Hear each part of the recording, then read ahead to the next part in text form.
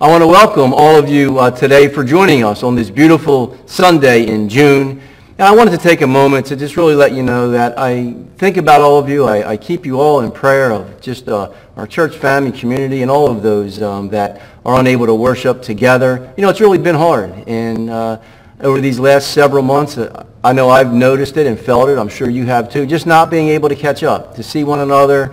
You know, even if it's just a small conversation you may have had after a worship service or during the week with someone, it just made that difference. So without that, it certainly has left a hole in things. But I say all that to say we're getting very close to worshiping again and being able to gather here in the church. Earlier this week, the governor did make a new directive and lift some regulations.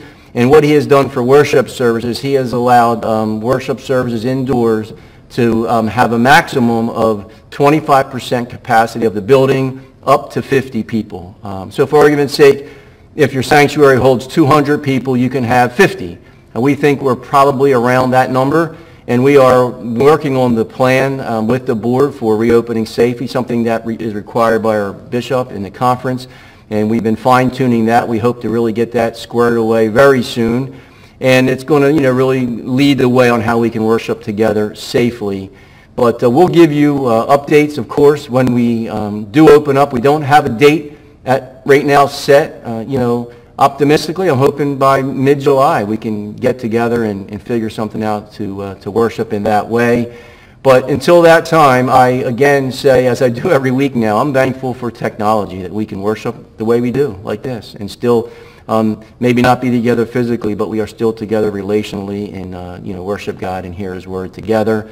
And just as a reminder, our June mission focus is the Cornerstone Women's Resource Center. So throughout June, if you want to support them, you can, as you've been doing, send in your donations through the mail. And in these times, let us be good witnesses. Let us share our faith. Let us share our hope. And of course, let us share our worship services with those around us. If you would, bow with me in an opening word of prayer, please.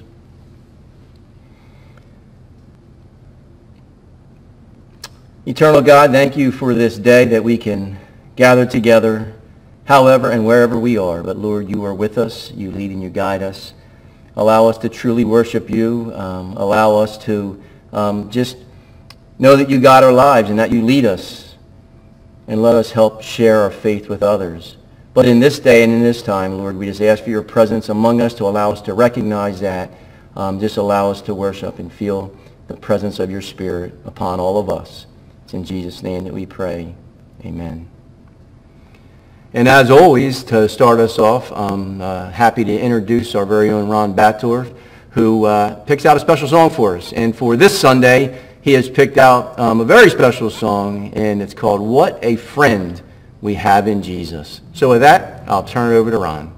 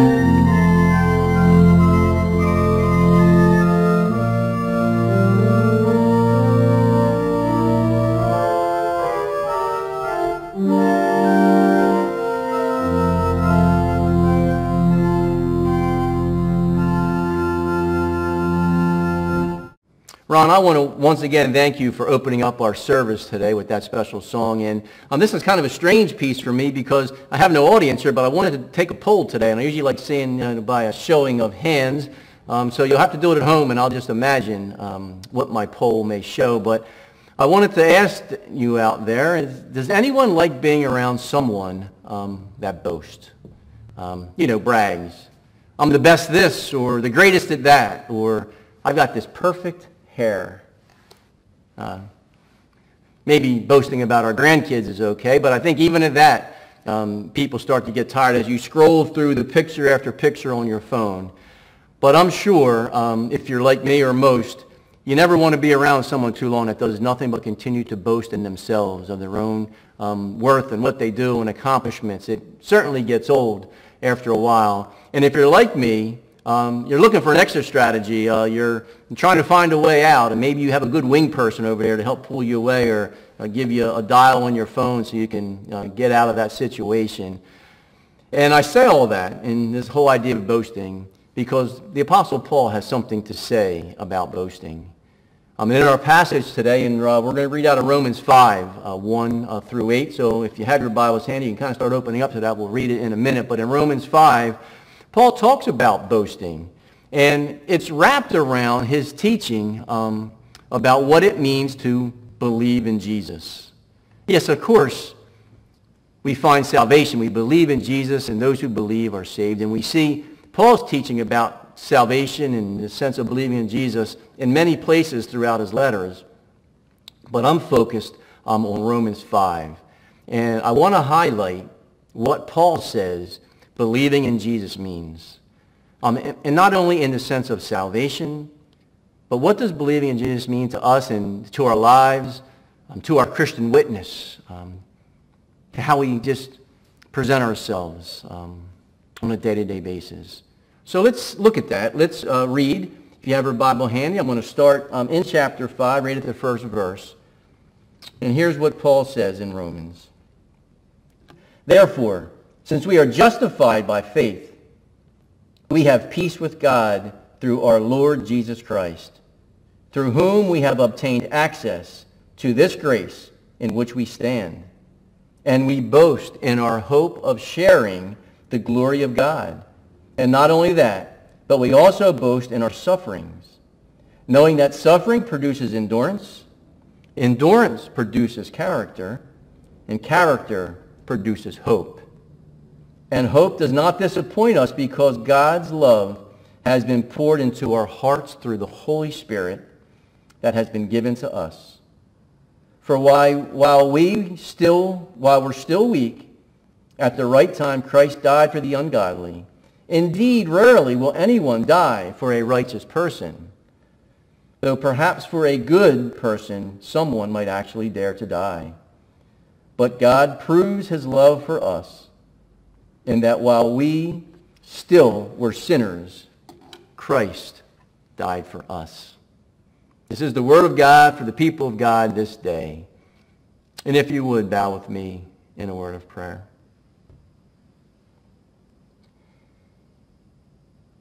Almighty God, thank you for your word. We thank you for all that it teaches. We ask that you open our hearts, open our minds, and just allow us to learn what you would have us learn this day. And Lord, I ask that all that is said and all that is done is in glory and honor to you, and that these words are truly yours and they are not my own.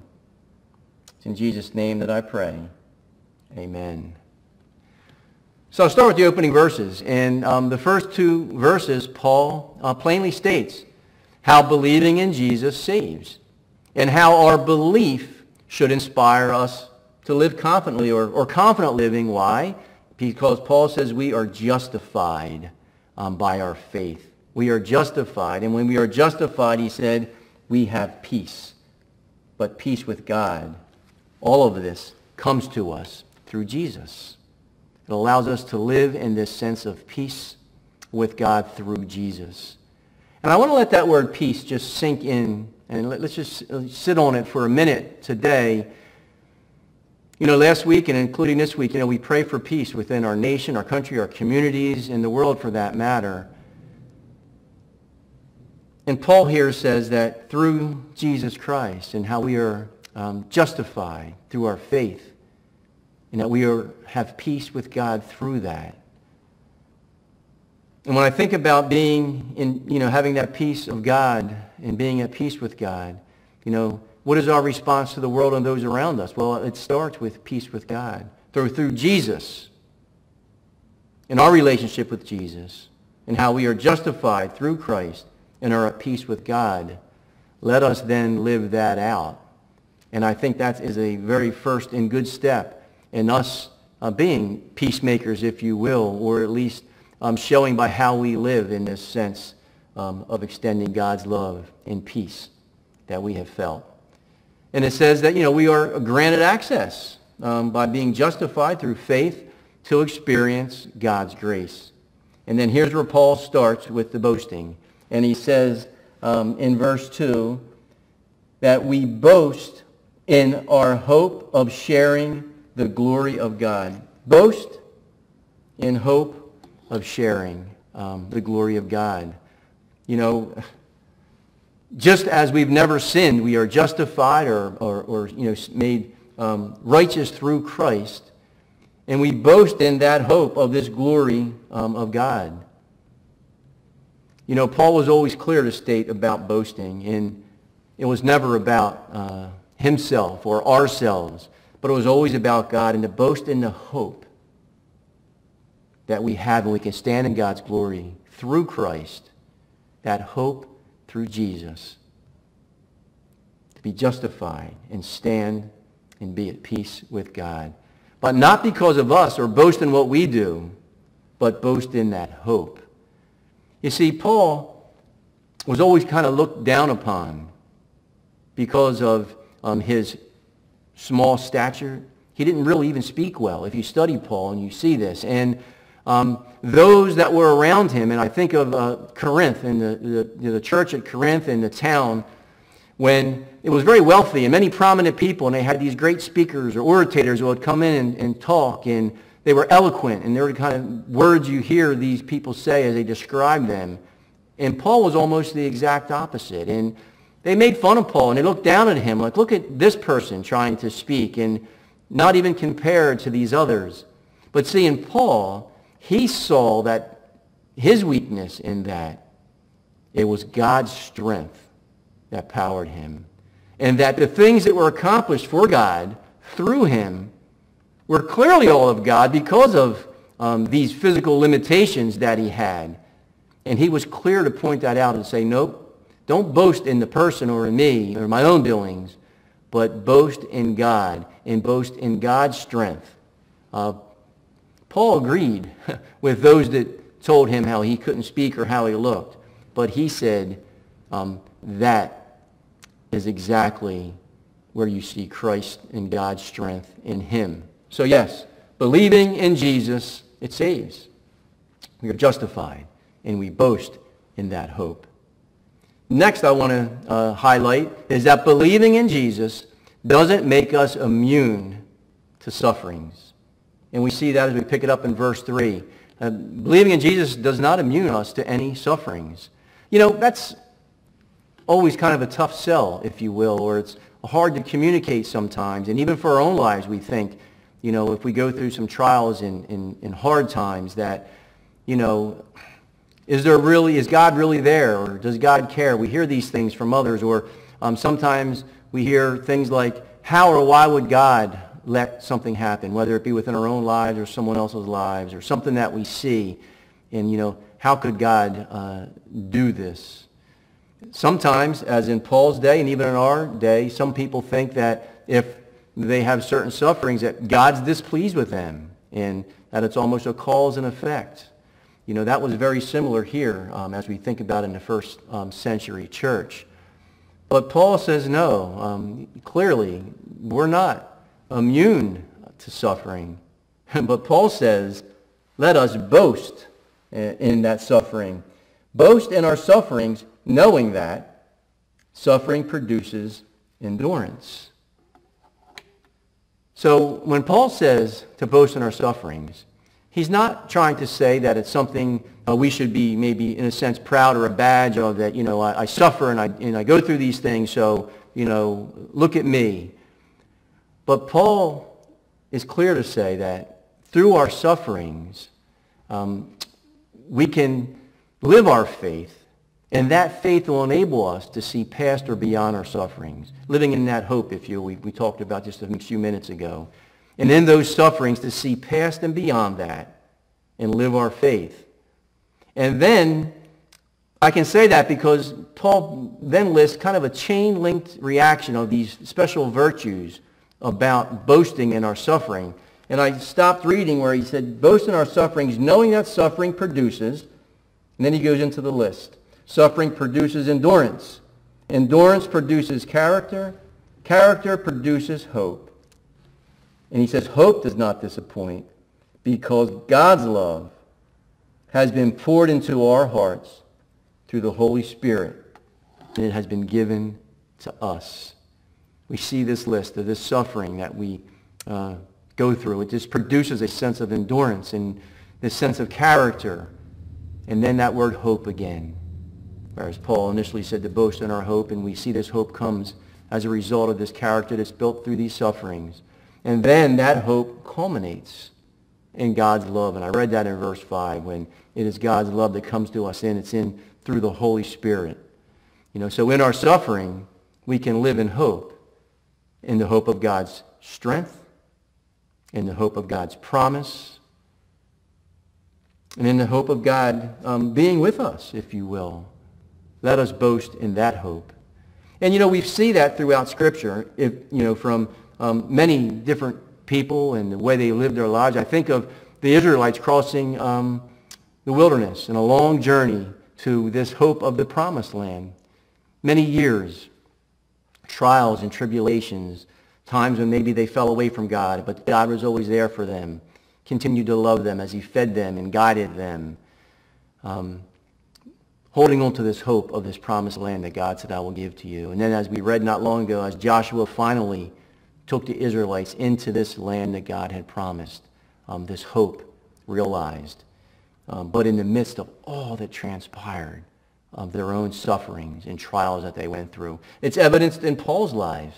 And with his friends and with his colleagues, we think of all they went through. And Paul, the hardships, the beatings, the jailings, the shipwrecks, just name it. But in all of that, staying focused on the hope, as Paul says here, the hope of God's promises. It's something we can hold on to. And Paul says, boast in that. Boast in that suffering to produce hope. Then, in verses 6 to 8, believing in Jesus, Paul says, we are saved in spite of our sin. Believing in Jesus, we are saved in spite of our sin. And I want to read verse 8 completely and just let that sink in for a minute. But God proved his love for us in that while we still were sinners, Christ died for us. God proved his love as we were still sinners, that he died for us. I always like considering that with the previous verse when I read that, when it said that rarely will anyone die for a righteous person. But here we see Christ dying for sinners. So believing in Jesus, we are saved in spite of our sin. Christ died for us in our sinfulness to reconcile us, as we read earlier, to be justified to God. Really, verse 8 sums up this sense of this God's amazing grace that we find in Jesus Christ. It's important to remember when we read that we're not loved because of who we are, what we've done, what we do. I'm fully aware that can be a hard sell at times in today's culture of celebrity, of status, of achievement, of what we've done or I've done. But that's not the case. Christ died for all in their sinfulness. See, perspective matters in everything.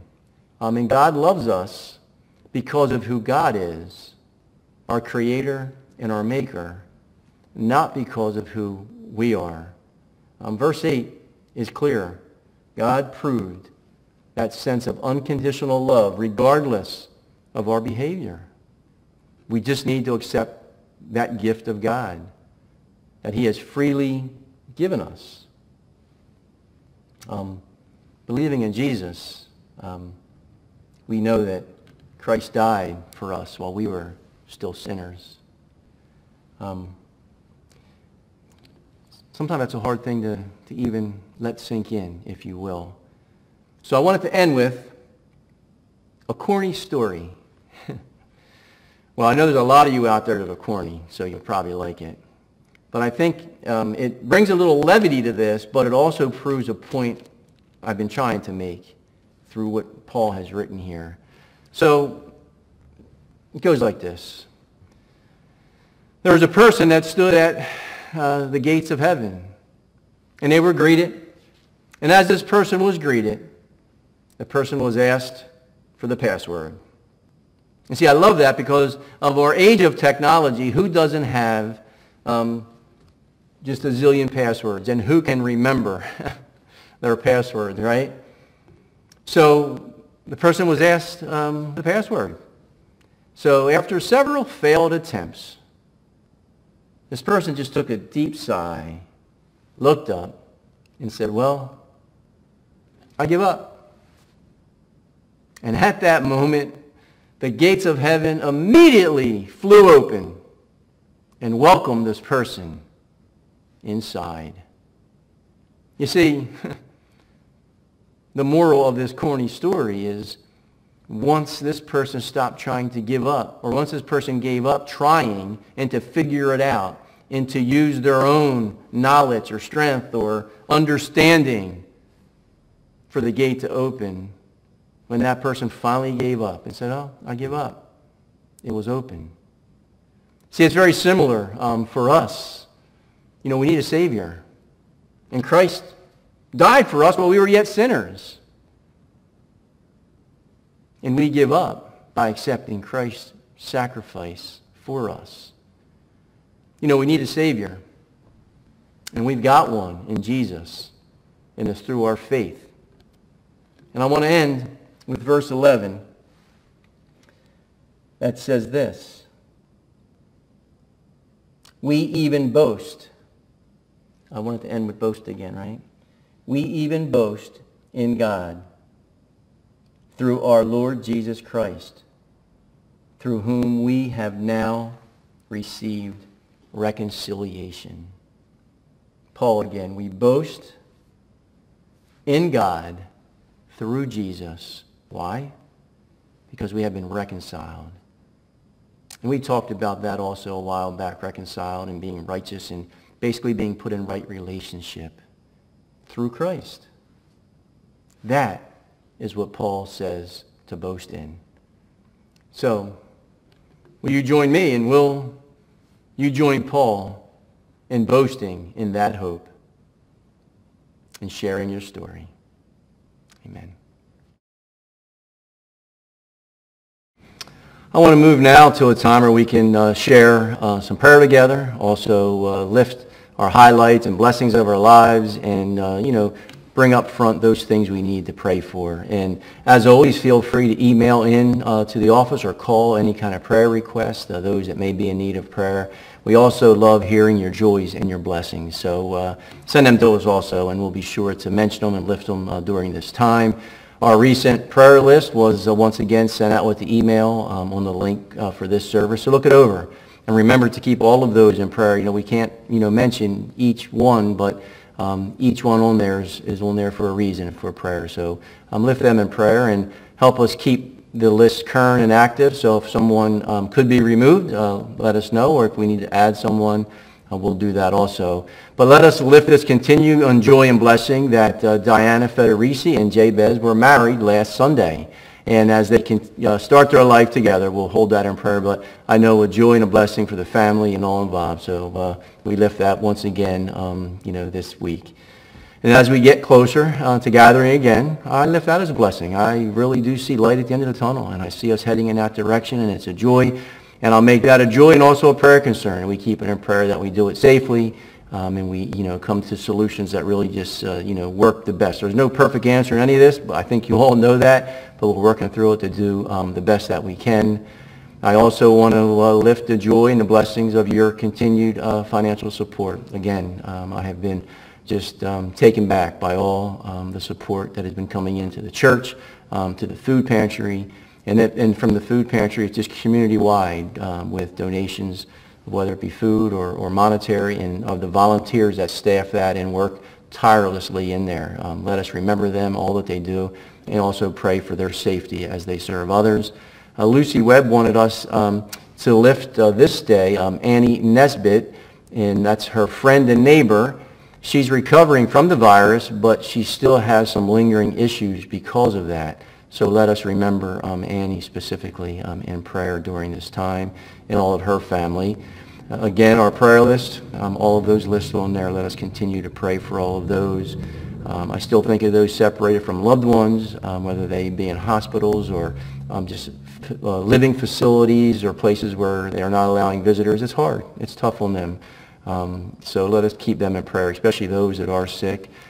Continued financial crisis. We just see more and more of that, and it's going to continue to just go on until we get things more opened and out, and there may be lasting effects of that, whether it be businesses that may not be able to reopen. But in all of it, let us be hopeful, and let us just lift them in prayer, and let us pray for the families that have maybe lost income, unable to provide the way they could.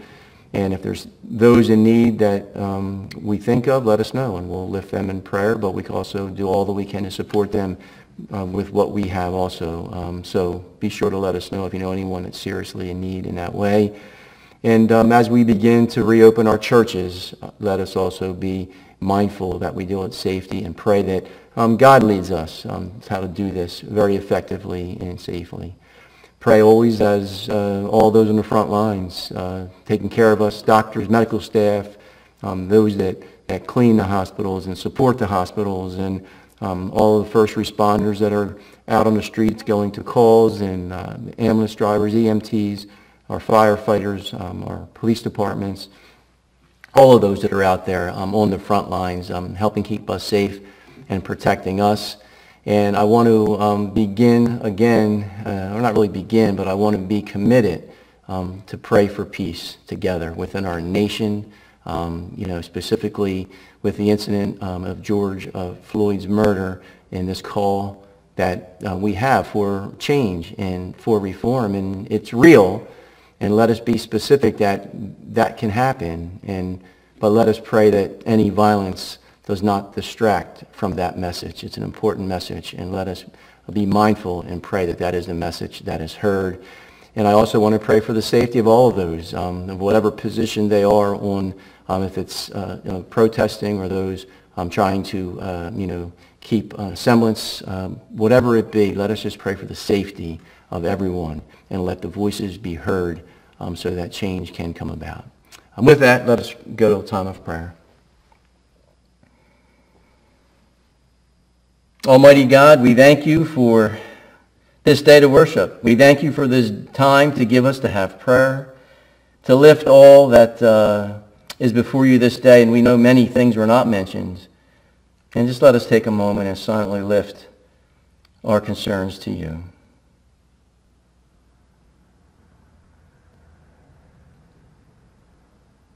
Lord, we know you've heard our voices, you've heard each one, and you know each situation intimately, and we just pray that you provide all that is needed, whether it is bringing the knowledge of your presence to someone, your loving touch, peace, or comfort. Whatever it may be, Lord, we pray that those in need feel your Spirit upon them. We thank you for the many blessings of our lives and the joys that we can celebrate in the sunshine that is outside and the longer days of light. Lord, we thank you for all of that. We pray specifically for all of those that are not able to have visitors, that are in facilities and they are alone, and those that are sick during this time. Lord, allow them to feel your presence in your Spirit. We pray for all that are taking care of them in these facilities, and we pray for their safety. We pray for our doctors and our nurses, and Those working on a vaccine, to give them wisdom that we get this as soon as possible and that it is safe and that it works. We pray for that, Lord. We do pray for peace within our nation. We pray for the family of George Floyd and all those who were affected by his death. Lord, bring a sense of your peace and comfort to them. And in a time of demonstration and protest, Lord, we pray for peace again. And we pray for a message that is given to be heard and not be the violence, but be the message of change and reform. We look to you for that guidance and for that leadership. And let us do our part by showing that sense of love and peace. Lord, as we begin to reopen things, communities and businesses, and specifically our churches, Lord, we pray for your guidance and for your wisdom upon us. We pray for all of our leaders of this nation, of this world, of our communities, and within our churches. Lead and guide us all, Lord. We thank you for our military. They keep us safe and they protect us and they allow us to worship freely. Many times they are in harm's way, and we ask for you, Lord, to be with them and with their families as they are separated from one another. But allow them to feel that your Spirit is upon them and your protection is over them. And in all this, Lord, we thank you for Jesus, who said, I have come to give life and give it abundantly. And let us feel his Spirit upon us. And then let us pray how Jesus taught us by saying, Our Father, who art in heaven, hallowed be thy name. Thy kingdom come, thy will be done, on earth as it is in heaven. Give us this day our daily bread, and forgive us our trespasses as we forgive those who trespass against us. And lead us not into temptation, but deliver us from evil. For thine is the kingdom, and the power, and the glory forever. Amen. And now as we close our service out, Paul Kranz also has a special song for us. And again, one very fitting for our message of this day and just for this message of peace and hope that we have together. With that, I'm going to let Paul introduce it for us. This is a hymn entitled, How Can I Keep From Singing?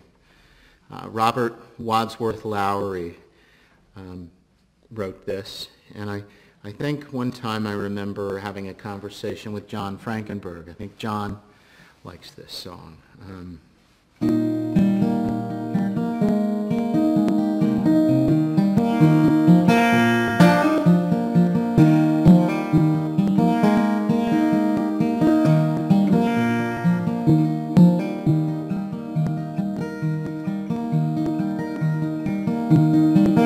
My life flows on in endless song, above earth's lamentation.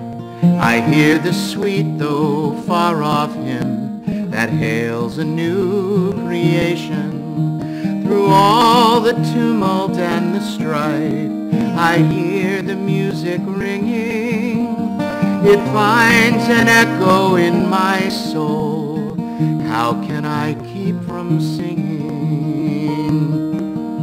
What though my joys and comforts die? The Lord my Savior liveth. What though the darkness gather round? Songs in the night he giveth. No storm can shake my inmost calm, while to that refuge clinging, since Christ the Lord of heaven and earth, how can I keep from singing?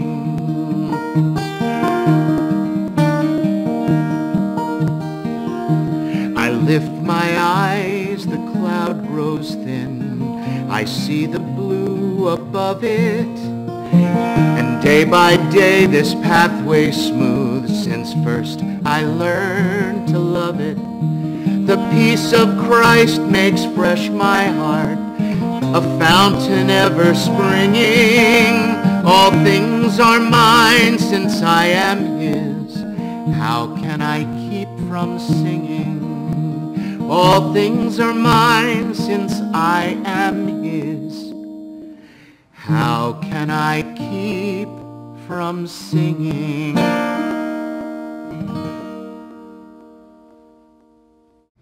Paul, I want to thank you for closing our service with that song. And just remember, when we boast, let us boast in the hope that we have in Jesus Christ. Let us boast in the strength and the power of God that supports and that sustains us. And let us boast in the gospel. And let us share our story. Go forth this day in the name of the Father, and of the Son, and of the Holy Spirit. Amen.